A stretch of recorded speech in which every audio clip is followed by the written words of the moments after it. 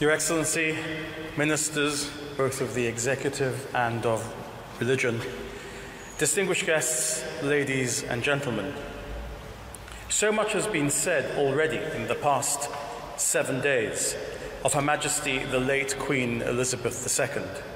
Tributes have rightly flowed freely from around the world.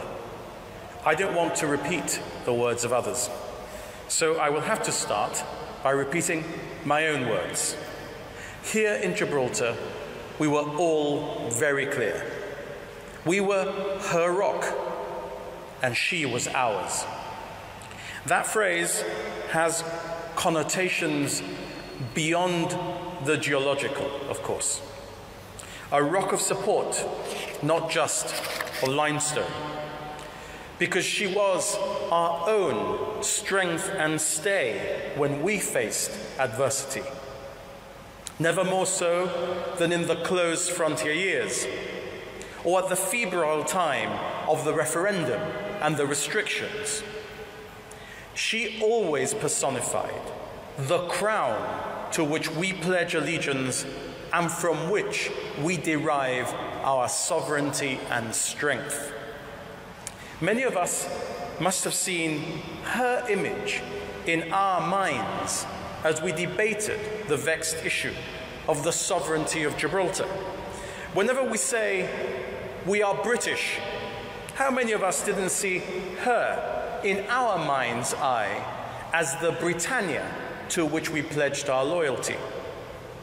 I have no doubt that Queen Elizabeth II was the modern embodiment of Britannia in many a mind's eye. Even the embodiment of cool Britannia in her stints with 007 and that funny Peruvian bear who popped into Buckingham Palace and stole her marmalade sandwiches. And in her official duties, we never heard her give us an opinion. She didn't need to give us an opinion. She spoke through the leadership of her example. I think that to understand who we have lost, we must nonetheless also go behind the crown and the sovereign. We need to reflect on the emotive tributes of her closest family members, sons, daughter, grandchildren.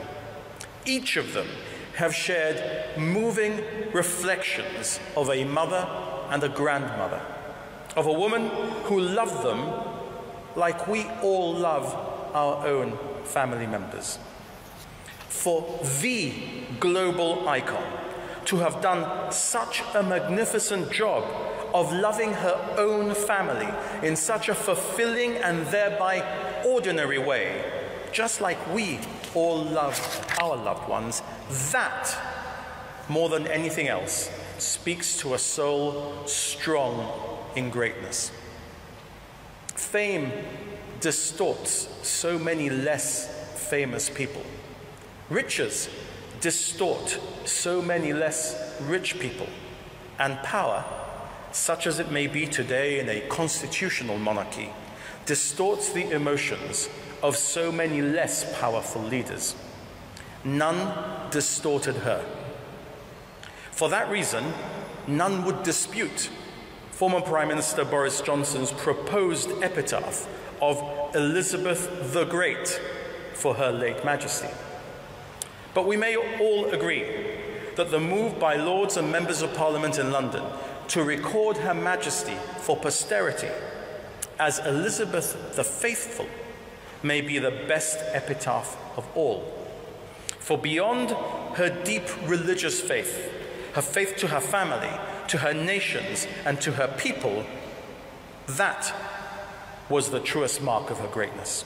Her faith to our values, to our constitutions, and our armed forces marked our great respect for our late Queen. Her faithful discharge of her commitment to service marked her great reign. Elizabeth the Faithful, a fitting epitaph beyond faith, just like we were her rock beyond much more than just geology. Rest in eternal peace, dear, faithful sovereign. Your faithful people of the Rock will forever mourn your passing. God save the King.